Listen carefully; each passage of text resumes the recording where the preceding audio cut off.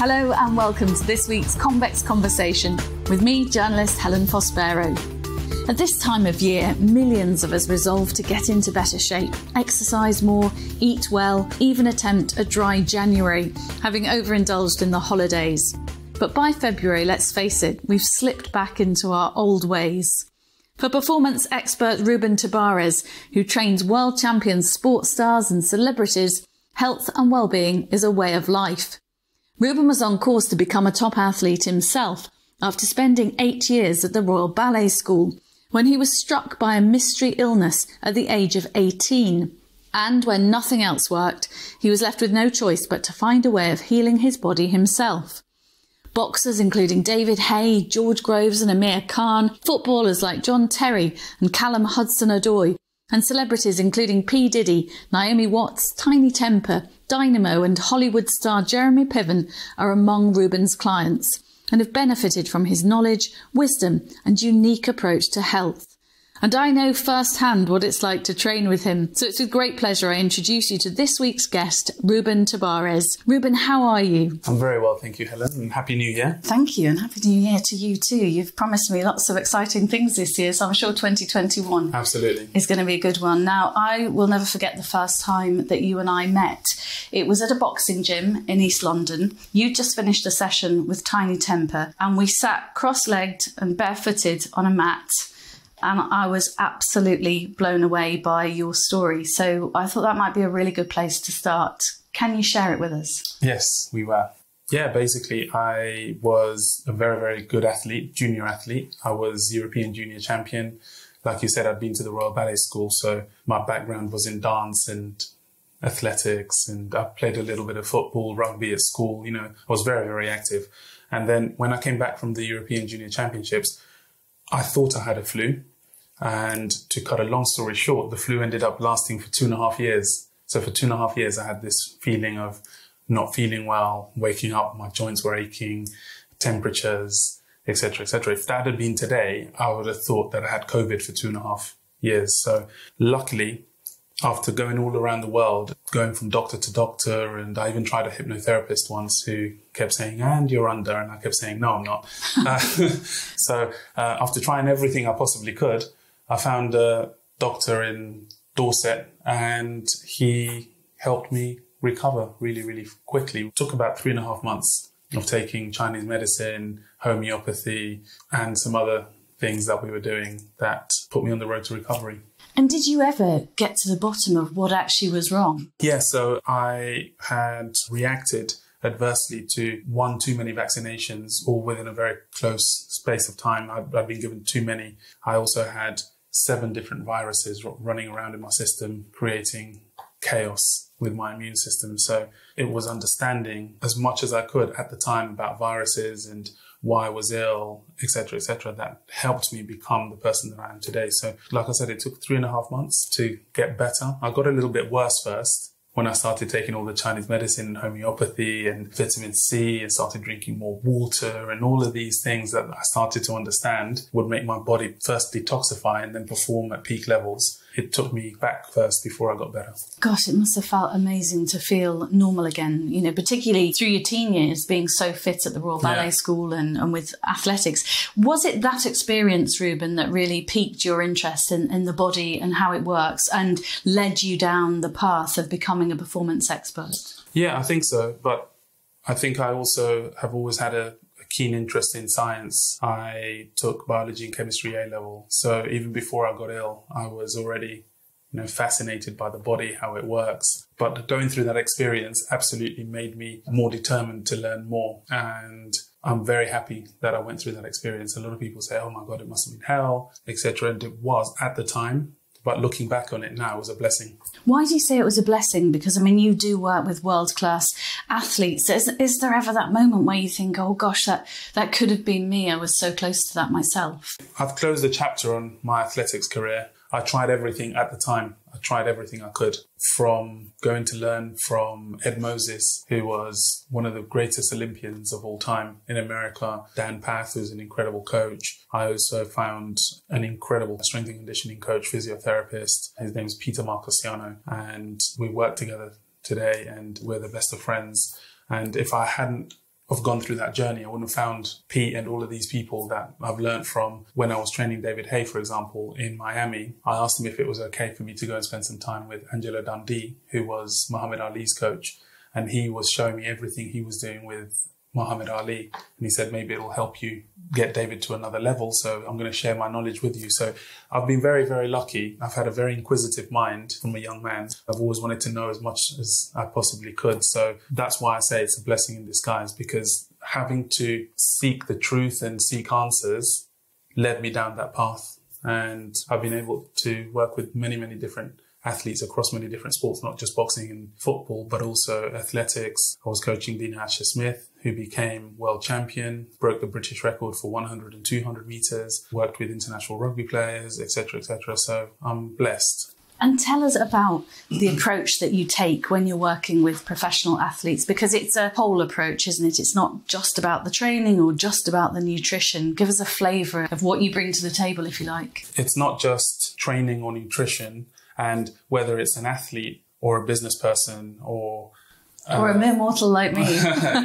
You're not a mere mortal, but no matter who the person is, we all want to achieve peak performance. We always start with a consultation to try and get to know the person and find out as much as we can about them, what they're able to implement, how much time they've got, because there's no point in trying to do things as perfectly as possible if you don't have the time, if you're at work all day. So it's about finding small ways to implement as much as possible throughout the day that eventually make a huge difference. It's the little things that make a huge difference. So we start with detoxification, but not detoxification by just having green juices and not eating. We have found that the body responds much better to cleaning up the diet gradually and adding things. So at the beginning, when we first start working with someone, we actually make them eat more food. Then the body very cleverly picks food that's got the most nutrition, and you start gravitating towards that.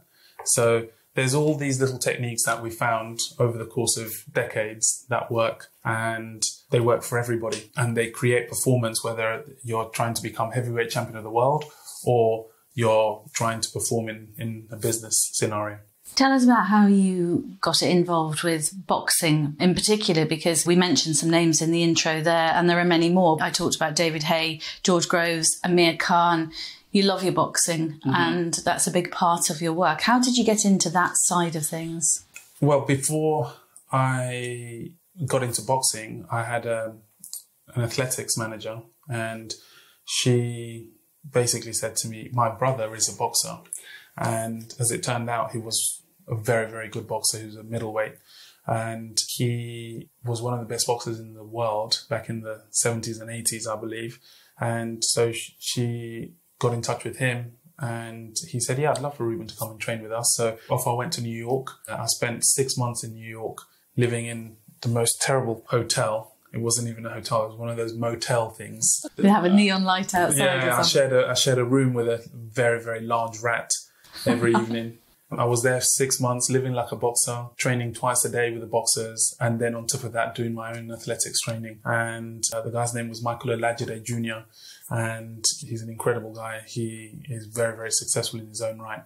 And he started to teach me all of the things that he used to do. Then when I was here and I met Peter Marcosiano, Pete actually discovered David when he was 16 years old. Pete and another guy called Adam Booth were looking after David. So David Haye. David Haye, yes. And Pete, because of other commitments, couldn't really look after David. So he said to Adam, look, I think Ruben should come in and train David. He's very knowledgeable, and see how it works out. And it worked out well because I helped him become heavyweight champion of the world. And what's David like to work with? Amazing. He's a very, very focused individual. The whole time I was working with him, maybe it was because I was an athlete still. So I was an athlete training an athlete. It became very competitive. So we would try and beat each other at, if it was sprints or the Versa Climber or circuits or strength work, we were always competing.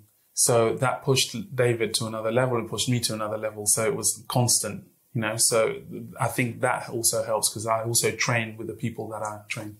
And you were like brothers, really, the pair of you now, aren't you? There's a very close relationship between you. Yes, there is a very close relationship between us, and we're very good friends. We've just recently embarked on a wellness business coming to fruition sometime this year. That sounds like that's top secret at the moment, so I won't push you further at the minute. But when you look back at the boxing events you've been at, what are the proudest moments for you when you've been ringside? Proudest moments, definitely David becoming heavyweight champion of the world. From London, England, and David Haye is the WBA heavyweight champion of the world.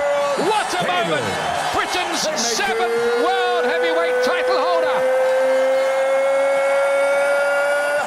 I've never been so happy in the... What was that like? It was incredible. It was a bit surreal because I was very, very early on in my career into full-time boxing trainer, boxing strength and conditioning coach. So when it happened, it kind of happened very quickly. And then here he was, he'd achieved his dreams of becoming heavyweight champion of the world, and I was part of that. I do remember that when we were in the ring celebrating, I started splashing water all over the place like a mad person because everyone was so happy.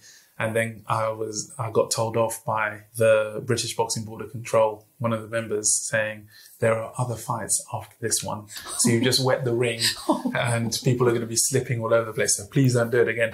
And so I remember that. So that was kind of like a quick introduction into the do's and don'ts. And are there any other stories that really stand out from the other many boxers that you've been working with? George Groves, when George Groves beat James DeGale, Peter Marciano was training George, but I was also training George in America when he was coming out there, and him beating James DeGale was definitely like, I remember the euphoria because it was such a big fight. And there was a grudge match between the two of them.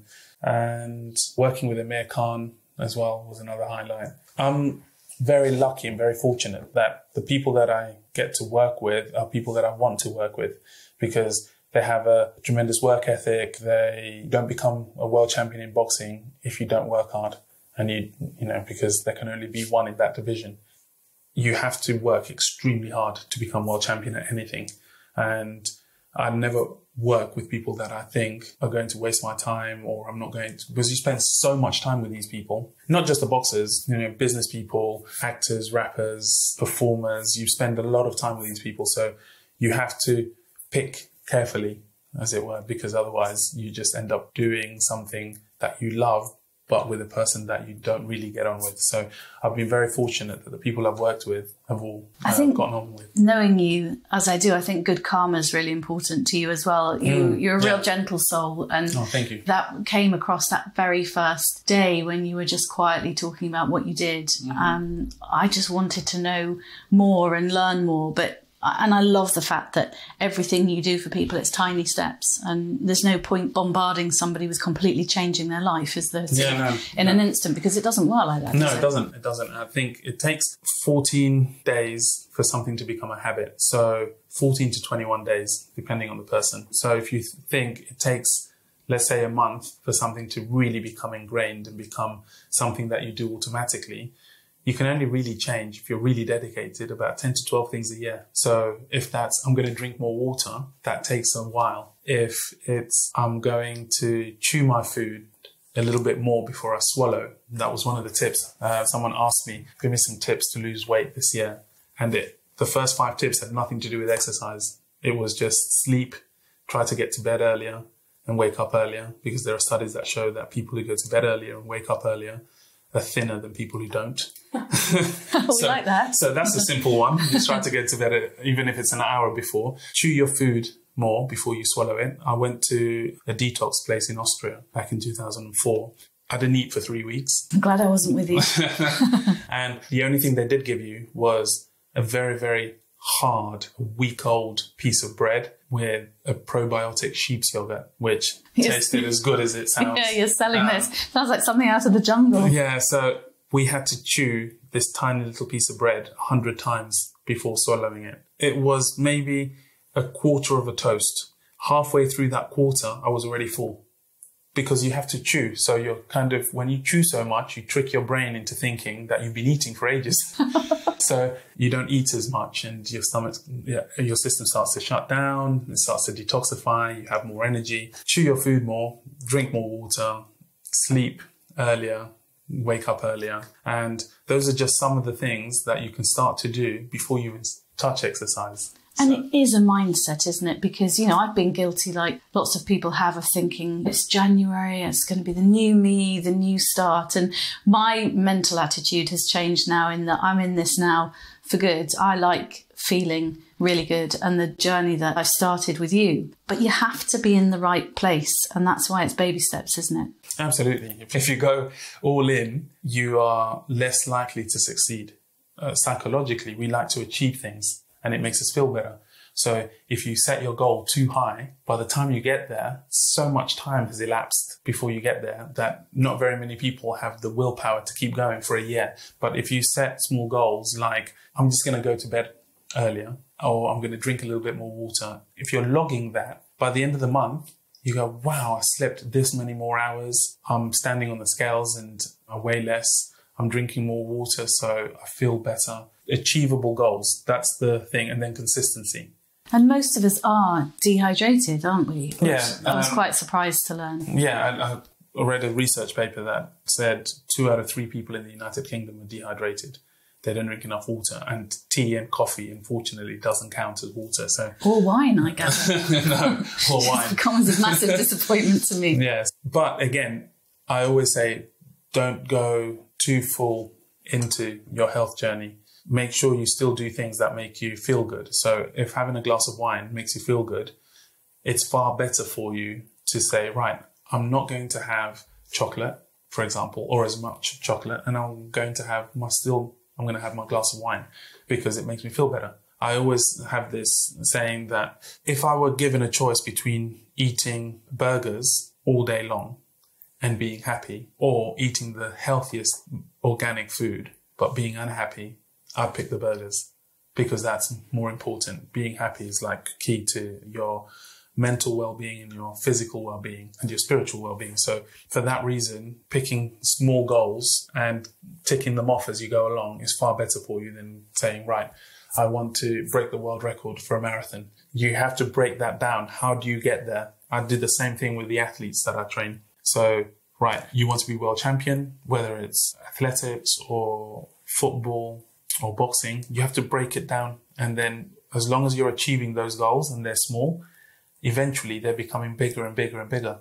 But you've gone through that process, so your body's able to do more and more, and you don't really notice it. I do want to talk food in a minute, and also your bit about your childhood, which is also fascinating, and mum, who taught you to cook. Yeah. But just let's sort of stray, if we can, into that celebrity area, because we all love a bit of a celebrity story. One of my favourite stories from you is when Jeremy Piven came to see you when he was filming here in London and playing Harry Selfridge in Mr Selfridge. Yeah. He wanted some help training, didn't he? And I think it was because, didn't he have some scenes where he had to, sort of romantic scenes where he was probably going to get his kit off a bit? Yeah, and he wanted to look good, didn't he? So I had a phone call from a number I didn't recognise. I answered, it was Jeremy. And he said, "Hi, Ruben, it's Jeremy Piven.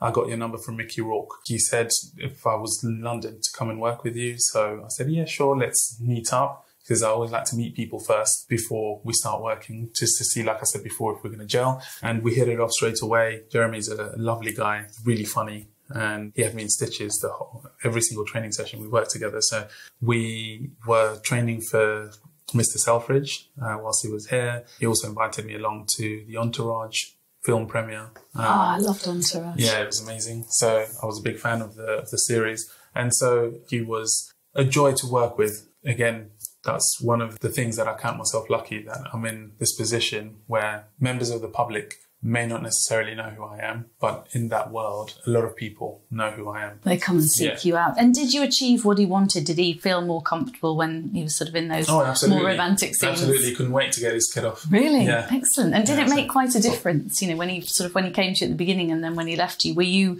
pleased with the transformation or the progress that you absolutely. made? The only thing we didn't do was take before and after pictures, because I've always been one of those people that I don't really take pictures. Someone said to me the other day, "Oh, I saw that you've been training P. Diddy. Have you got any pictures?" And I said, "No, I trained him for months. I never asked for a picture." It didn't cross my mind. And for today's Instagram world, that may seem like a very weird thing. Oh, you don't ask for pictures? All the pictures that I normally put on my Instagram, someone else has taken them and then send them to me. So yeah, we didn't take before and after pictures, but he looked really good. And P. Diddy, there's another fantastic name. Please tell me he's cool. Oh, he's an amazing guy. I was training David Haye in a gym in Miami, P. Diddy was just working out by himself, but then he finished his workout and he kind of stood in a corner waiting for me to finish my workout with David. And so I said to David, "Is that P. Diddy?" And David said, "I think it is." And then David said, "Why is he just watching?" And I said, "I've got no idea."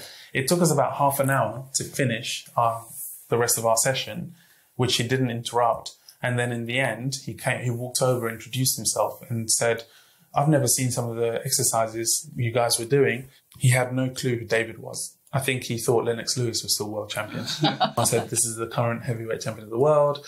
And then he said, "Oh, okay, makes sense. I've never really seen someone work out like that. You guys have so much energy. Would you mind coming to my house and speaking to myself and my team about what it is that you do?" So I think it was the following day, I found some space between training David, and I went over to his house. He wasn't there, but there were probably about 30 members of his team, his physio, his masseur.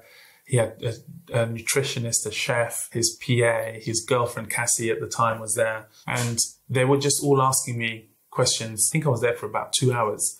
They were asking me, "What do you do? How do you do it?" etc. And then I left and I thought, okay, I didn't see Puff again. So I thought that was that. And then an hour later, he called me and he said, "Oh, my team thought you were amazing." I spoke to his doctor as well. "And can we start tomorrow?" So we started, and yeah, it was very, very cool to train. Did you have any funny experiences with him? Regarding money, yes. Yeah, he offered me an obscene amount of money to train him and just be with him. But I'd signed a contract with David, and so I couldn't break that. But he was just a lovely guy. So if I hadn't been working with David, which meant coming back to the UK, I would have probably stayed on with Puff for a year or so. That's very, very cool. Tinie Tempah is still doing a lot of work with you. I know he's a nice chap because, you know, I've met him a few times coming into the gym. Is he good fun to work with? Oh, he's unbelievable. Tinie's a lot of fun. And the conversations that Tinie and I have, because we've been working together for over 10 years now, the conversations are always inspirational. I'm never quite sure who gets more out of our meetings, whether it's Tinie or myself, in terms of the exchange of information that we have about family, health, business, life in general, current affairs, etc., etc. It's just a joy. Every session is different.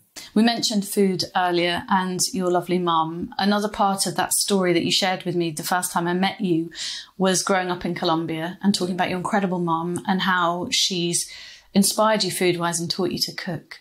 Yes, so both my parents are South American. My mum is white, my dad is black, but my mum has Spanish descendants with South American Indian. And so when it comes to food, both my mum's side of the family cook differently to my dad's side of the family. So growing up, I had African food and South American food. And then when I moved over here, my mum was a chef. So she was very much into her food and healing through food. So that's kind of how I grew up. I'll give you a funny story. Don't think I could ever get away with doing to my son. My mum's pre-rugby ritual for me every Saturday morning was she'd give me blended raw calf's liver with a red onion, raspberries and honey. And I used to have to drink that bloody goo every Saturday morning before rugby. She's like, "Don't worry, this will make you strong." And did it? Did it work? Well, I played rugby really well, but I don't think that had anything to do with it. Sorry, Mum. But yeah, so she was that type of person. She was like, if there's anything wrong with you, you eat for health. That's kind of how we grew up. She was a huge influence in me learning to cook. I think I could make lasagna from scratch at the age of 7, and it just went on from there. So nowadays I can cook almost anything. And you were born in Colombia, weren't you? Yes, I was. I was there until I was almost 7 and came here when I was 7 years old. And it was interesting because I think I'm right in saying that Mum left you there for a while with your sister to seek a better life here, didn't she? What happened? Well, my mum and dad weren't seeing eye to eye, and they both have different versions of the stories. As they would. As they would. But I think the thing was my dad wasn't really looking after us as a family financially, and times were hard in Colombia at that time. Pablo Escobar was around. So my mum decided, after a conversation with her cousin, that London was the destination, and she left myself and my sister with my dad, who had no paternal instincts whatsoever, so he just kind of left us to it. And I was a street kid. I grew up on the street. I had to learn to defend myself from a very early age. Colombia was a very dangerous place. So even going to school was, it was like life and death. And then my mum went back for us 3 years later, and she'd set everything up in England, in London. And she brought us over and she said, this is a new life. Grab every opportunity that we can take with both hands. Studying piano, double bass. The early years of our life here in the UK was all classical music. Both my sister and I ended up at the Royal Ballet School. And then we went to Haberdasher-Aske's, a school that was a grammar school at the time. And we played rugby, football, did athletics. And then that's kind of what started my intrigue into athletics. And then I became an athlete. She was an amazing, or is an amazing mum, and certainly was ambitious for you both. I know your sister's a surgeon now. You've both done incredibly well, but it always makes me smile to think of you at the Royal Ballet School. You are obviously a very physical person and you're very graceful, so I can see that in you. But how did you find being at the Royal Ballet School, and did you have ambitions as a teenage boy to make that your career? I don't think I ever wanted to become a ballet dancer. Looking back at my experiences in the Royal Ballet School, I can look back at it now and say it was incredibly racist. At the time, I think I was the only black person or mixed race person in my class. And then the only other black person I would see would be my sister when I walked past her in the hallway. So looking back at it, the comments and things that people used to say, but because of the way that people grow up in Colombia, you're not really made to feel black. It doesn't really exist, or it didn't at the time. And so when someone was trying to be racist, it kind of went over my head. Didn't understand it, didn't get it. And that's kind of the philosophy I've always adopted throughout my life. So I'm not sure if I've ever looked at it and thought, oh, that person's being racist. I've just got on with my life. I don't really, this is going to sound like a strange thing to say, especially with the whole Black Lives Matter thing right now. So I've never really had time for racism. I've just been like too busy trying to achieve what I need to achieve and trying to get to where I need to get to notice those things. So that's what my experience was as a youngster at the Royal Ballet School. They were also very, very nice people and it was amazing. But as you can imagine, it was a very elitist institution at the time. So I never really wanted to become a ballet dancer. My sister wanted to be a ballet dancer and my mum, being a single mum, had to take me. And the ballet teacher said, oh, why doesn't Ruben join in instead of just watching? And so I did. And then 6 months later, a ballet school scout saw me dancing and thought, oh, he's brilliant. So they took me over to the Royal Ballet School, and kind of like the rest is history. I wonder if those years helped shape you and give you perhaps that discipline and determination and drive that you have, because you are driven and you inspire people. Do you think it did? Absolutely. I think that when you come from nothing, I had no shoes in South America because my dad was not looking after us properly. So I literally had no shoes. And when you come from that, seeing all the opportunities that there are in places like the United Kingdom, and then going on to represent the United Kingdom, Great Britain and England in athletics, I was very, very proud of that. I think that my upbringing and places like the Royal Ballet School and places like Haberdasher-Aske's, where I went to school, secondary school, where all the teachers wore gowns and there were head boys and prefects and that kind of stuff, that all gave me the groundwork that I needed in order to be successful. And I never really thought of it in any other way other than this is just the way life is. You just have to work hard.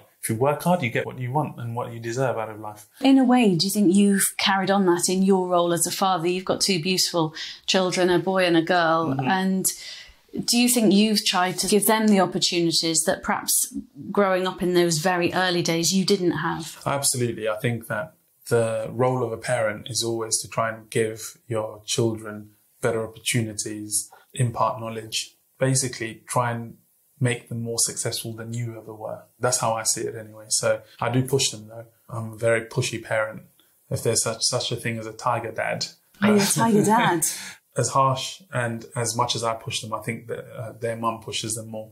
But they also have a lot of fun. They have an incredible life. So you have to strike a balance, just like with training and with your food. And, you know, I know you like a glass of wine. Oh, only the odd one, Ruben, obviously. I do like a glass of wine. I like my coffee as well. And exactly. I want to find balance in my life, which you're always very good about. I would actually be miserable if you said to me, we're going to embark on this training course and you can never have a glass of wine or whatever. No, that would never happen. No, I think it would. And in fact, we are working on a project to show that women who reach a certain age, obviously not me, she winks, i.e. early 50s, can still feel like the 37-year-old they feel like inside and can be toned and fit and youthful and not lose their figure, as so many women do, to changing hormones. I mean, that's a really exciting project. And I'm just wondering why you feel so passionately about that project. I started this years ago with my mum, and my mum was going through the menopause and she didn't feel comfortable in her own body. So I started doing some research along with the things that I already knew, suggested some of the changes that she may take on in order to help her. And they did. And then a few years later, I got asked to work with a lady called Meg Matthews, who was a lovely lady, and we started working on her menopause. And she's gone on to become, I think she's got the #1 website for menopause in the United Kingdom. So she's gone on to help other women. And I thought that was very inspiring and very, very nice of her.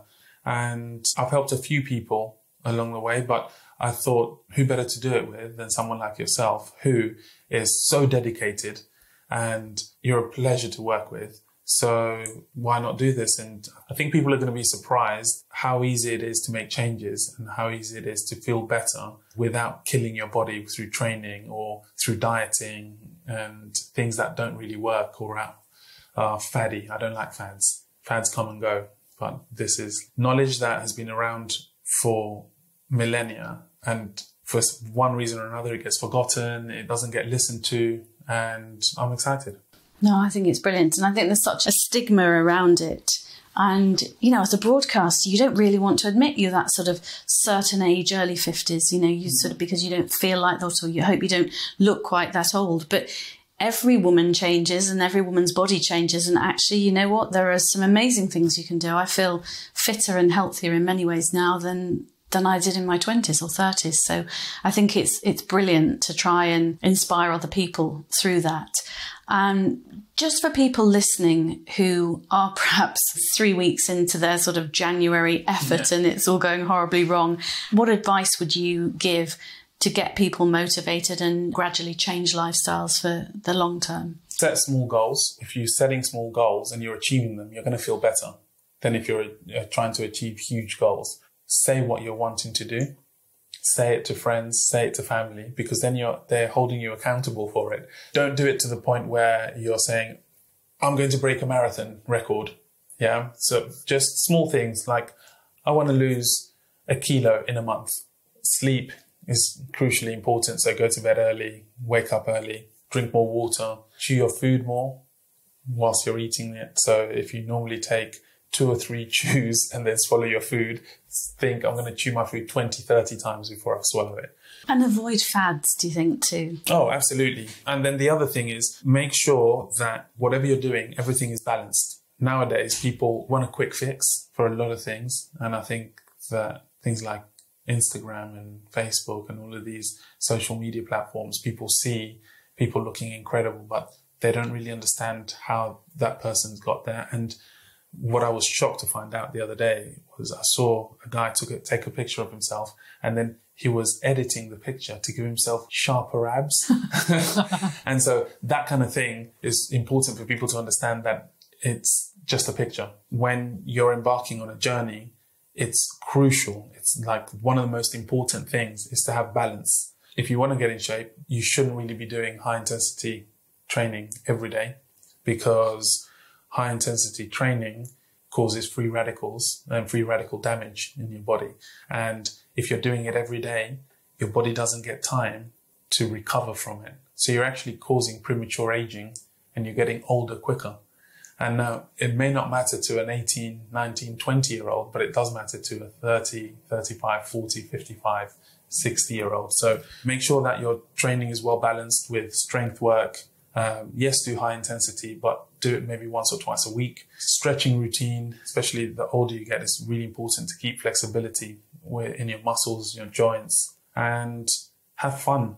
Have fun. That's really, really important. If you're not enjoying the training sessions, then you're really doing the wrong training sessions, because some of the training sessions I give my athletes and my clients, etc., are hell, but they're still enjoying them, you know? So you have to get creative and inventive. Seek good advice. There's very good advice on the internet. Whatever you do, don't do the same thing day in, day out, because you burn out. It's not good for you, and you won't get the results long term that you're looking for.